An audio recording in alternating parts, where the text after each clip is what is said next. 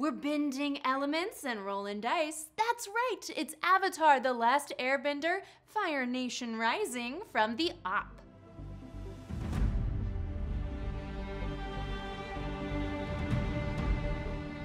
In this co-op Clash of Kingdoms, 1 to 5 players lead their mighty teams of heroes, bending elements, restoring balance, and battling the corrupt Fire Nation, based on the hit Nickelodeon series Avatar: The Last Airbender. Through a series of rounds, players will assemble pools of dice and roll those symbols to defeat villains and recruit additional heroes. If they can defeat 3 final battle cards before losing too many heroes, they'll thwart the Fire Nation and win the game. Setup begins with the map board placed center.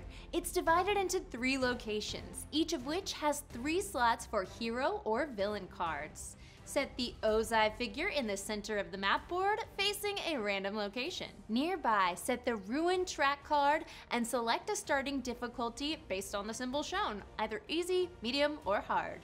Select the balance track card, matching that chosen difficulty, and place it to the left of the Ruin track card. Set both track markers to the lowest space of each track. Next, shuffle the Fire Nation cards and place them in a face-down deck near the map board. Each player then selects a team card and the associated team token from the 5 available. Team cards have a hero type, team leader, and team ally in a 4 or 5 player game, starting dice pool, and team hero abilities. Players collect their starting hero from the hero cards, and in that 4 or 5 player game, their ally hero as well. Take the remaining hero cards and separate them from the villain cards. Take those villain cards, give them a shuffle, and add 10 villains for a beginner game, or 13 for an expert level difficulty, or anywhere in between according to your table's preference. Shuffle these villain cards into the remaining hero cards to create the character card deck. Then draw and place 1 card face up in each of the 9 slots around the board,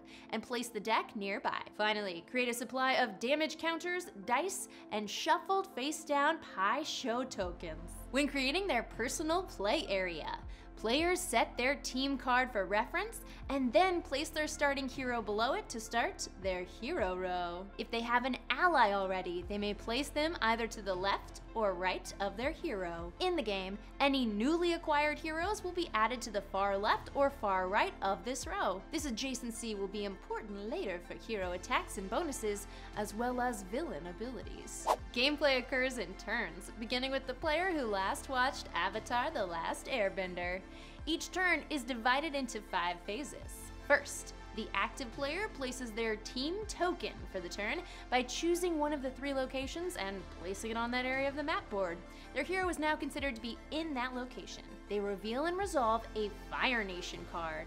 Each card has a direction and a value, either 0, 1, or 2. Next, rotate the Ozai figure either clockwise, counterclockwise, or leave him in the same direction. That direction the figure is now facing is the location they attack this turn, targeting any hero cards of that location, including both those on the board and those of the teams with tokens present. Each affected hero takes 1 damage counter onto their card. Third, the active player rolls and assigns their hero dice by collecting the 4 dice shown on their team card, plus any dice from other hero abilities or other sources they may have. Dice are limited to the amount provided in the game. Any additional dice of a specific color is ignored. The active player then rolls their dice. After a roll, they must either assign 1 or more of their dice to a card or cards, or they must discard 1 die from their pool. The remaining dice are then rolled again. This process continues with the player either assigning dice or discarding 1. When assigning, the symbol is the only requirement for placement. Color is not important.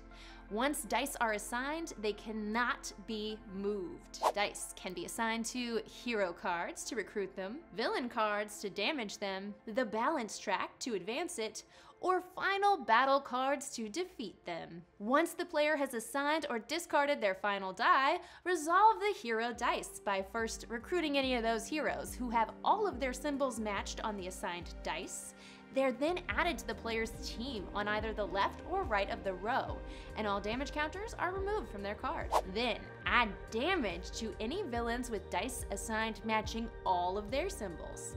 Add 1 damage counter for each complete set of matching symbols on the villain card. The active player gains 1 Pi Show token for each damage counter added, moved, or reassigned. Advance the balance track up to 1 space if the assigned dice or action match the track's next space. Once either the balance or ruin marker reaches the top of its track, the Day of the Black Sun will occur. More on what that means in just a sec. One other ability available to all players is Aid from the Spirits. If after all their dice are rolled, a player was not able to do any of the mentioned actions, they may draw 1 Pi Show token as a consolation prize. Made for the Sokkas of the table, if you know what I mean. Finally, the player concludes their turn by returning all dice to the communal pool, removing their team token from the map board, and resolving character cards. Any heroes, villains, or final battle cards have filled their damage capacity. They are discarded to separate piles. Refill empty spaces around the board with cards from the top of the character deck. Play then proceeds clockwise to the next player. Okay, let's check out some mechanics. Each hero card has abilities that either add dice to the player's pool or provide a special benefit, like rerolling dice or free Pi Show tokens. Some of these abilities require the player to assign dice from their pool to the card in order to activate the benefit. Some also reference adjacent heroes. These are the heroes to the left or right of that hero on the player's hero row. Once placed, heroes cannot be rearranged. Villains have abilities listed on their cards which are generally activated when Ozai is facing that location as the Fire Nation card resolves. Some of these target heroes with the most or least damage. If multiple heroes are tied for this designation, all those heroes take a damage counter. Ouch. Pi Show tokens may be used during the roll and assign hero dice phase of any player's turn, and they can be shared between players. Each one lists a benefit on the back that can provide bonus symbols, bonus dice, or even heal damage. Players can wait until after assigning dice to use these tokens.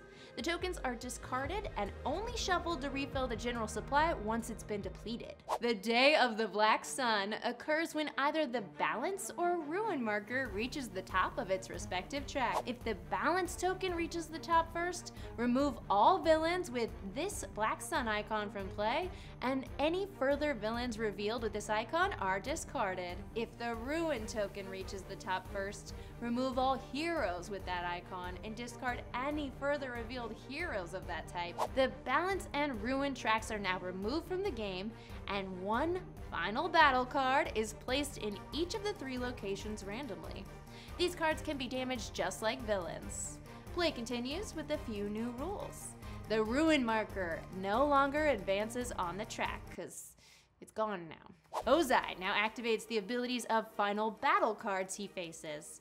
Once a final battle takes 2 damage, it's completed and flipped over. The active player gains the benefit listed on the back before it's removed from play. The players continue their turns, fighting their way to overcome the final battle cards. The players can lose the game in 2 different ways. If 10 or more heroes are defeated, all players lose. If all the heroes on a single team are defeated, all players lose.